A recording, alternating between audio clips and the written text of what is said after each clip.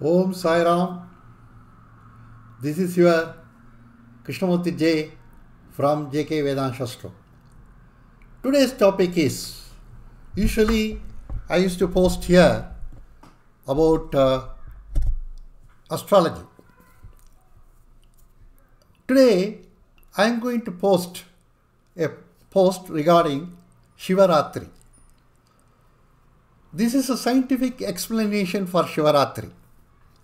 Usually people will say, what is Maha Shivaratri?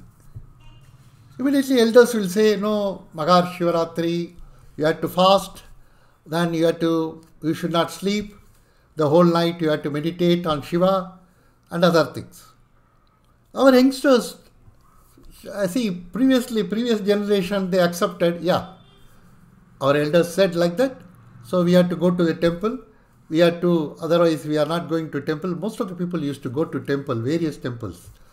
The people used to say, if you see 108 Shivalingam, that's good for you. Something like that. Why all these things? The whole night, all the temples will be open and people used to go there to keep themselves awake. See, in those days, people don't have much light and other things. If they sit at home, they may sleep also. So, for that, they used to fast. And then they will go to all Shiva temples or go to some Shiva temple, sit there and do bhajan, Sankirtan, something like that. Some spiritual activity they will do. Why it is so? Then we have to, why it is just a spiritual religious ceremony? Why should we fast and wake up full night? Any scientific explanation for this? Nowadays, youngsters are asking like that. These are all superstitious. Why should we stay awake for this night? Something like that. Some people, to keep themselves awake, they'll watch some dirty movie. Movie, that present time movie or something like that. No, that's not the thing. See, fasting and then meditation means you have to keep yourself awake. Same way you should meditate upon yourself. That is called meditation. Okay, let us come for this. Any scientific explanation for this? Yes, it is that. We will come to that. That is the purpose of this video. See here, we all know our earth rotates. That rotation makes all of us feel.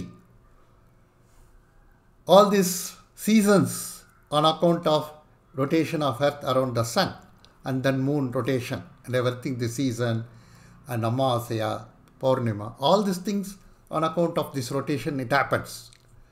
Our earth is surrounded by luminiferous ether. This is, I got it from Wikipedia. You can go and see that. What is luminiferous ether? Luminiferous ether means, what Wikipedia is saying, it's a light bearing, was the postulated medium for the propagation of light.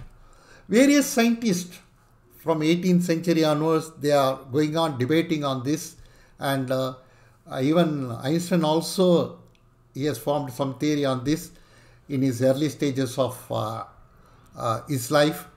And all these things are happening. See, beautiful thing is, our scientists woken up now only. But years, some thousands of years back, our rishis found this ether. And they say, when it will be at its peak, that when at its peak only, that is a Maha Shivaratri. See here, the next slide shows the ether wind due to the earth rotation. That ether wind, then when it is very at peak, that it shows due to the solar system motion in the Milky Way. So our earth is revolving around sun. That we all know now. Previously, our rishis said way back, earth is moving around the sun. But Western scientists said, no, it is static. Sun is going around the earth. But afterwards they found the correct truth. So every time ether's effect will be there, but at certain period ether's force will be more. That period our ancestors said it is Maha Shivaratri.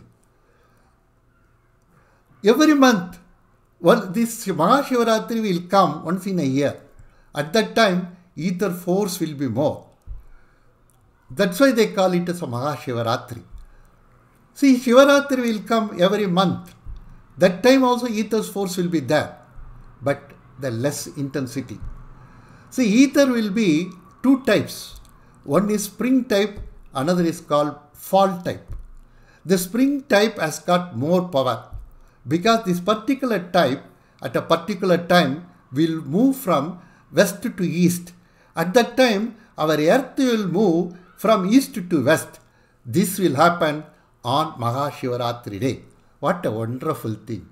See, really, I am getting a goosebumps here. See, our ancestors, they found this without telescope, without any scientific instruments. They found this. This is the time the ether's force will be there. Okay.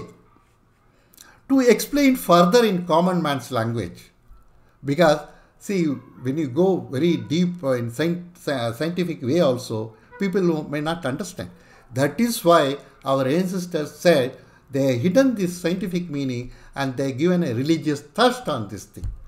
So that common people, because in those days, the education level was very low. Only certain sector of people or certain people only have that education.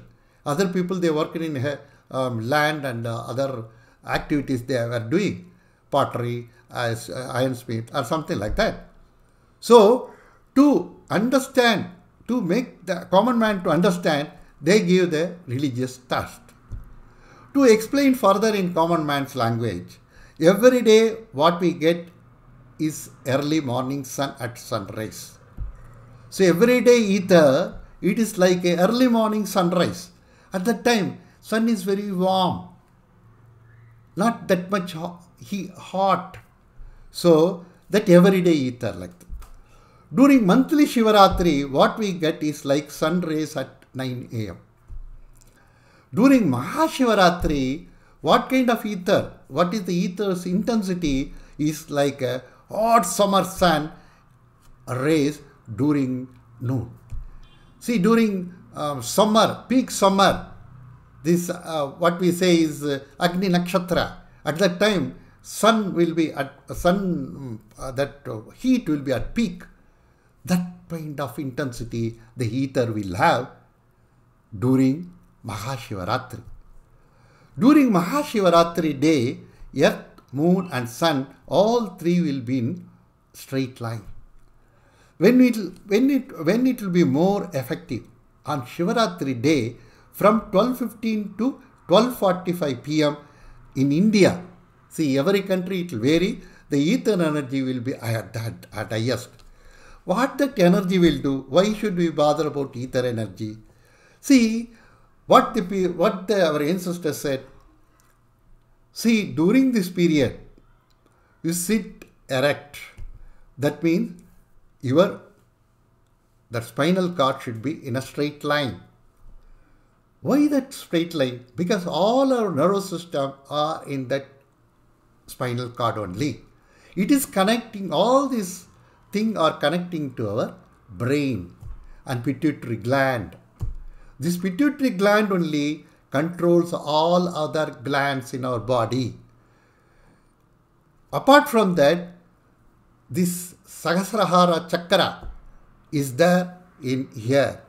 So that is why here the people will have because it will be hot always, they will have a oil also there. It will, see, when you sit straight and do the meditation, then what will happen? This ether energy, that full intensity of the ether energy will be more.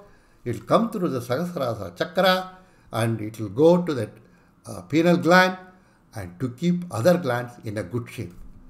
From 9 p.m. to, that's why people say early to bed, early to rise. So 9 p.m. to 2 p.m. we get one chemical called melatonin. That melatonin is essential thing for our good sleep, deep sleep. It will induce good sleep, deep sleep. That is very essential for our this body well-being. If the body is in a good shape, then only our intelligence, our mind, everything will be in a good shape. Otherwise, our thinking power will be clouded. This melatonin, by 2 p.m., it will keep us very close to cosmic energy. This is called circadian rhythm. We call this ether as Shiva's energy. That is why during Maha Shivaratri, what we have to do? We have to awake and meditate, not to while away chit-chatting, gossiping and other things.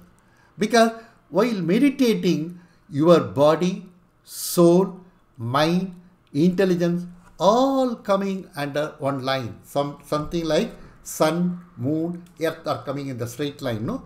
Same way. So that's how, my dear friends, this is luminiferous ether is at peak today. Please observe Shivaratri. Well, see, we call this ether energy as Shiva. You call it any name. There is no creed and religion. That is why Sanatana Dharma, this Hinduism is called. In this Sanatana Dharma, there is no kind of, you call it any name. God is one. You give the name. So, when you meditate, whatever the religion you belong, you sit and meditate, your energy level will go up. Like you are charging your battery. Once in a year, every month you are charging, every day you are charging, every Shivaratri you are charging, then Maha Shivaratri supercharging your body. This is how Shivaratri we have to celebrate. My dear friends, if you like this video, please subscribe, share and comment. Thank you very much. God bless you.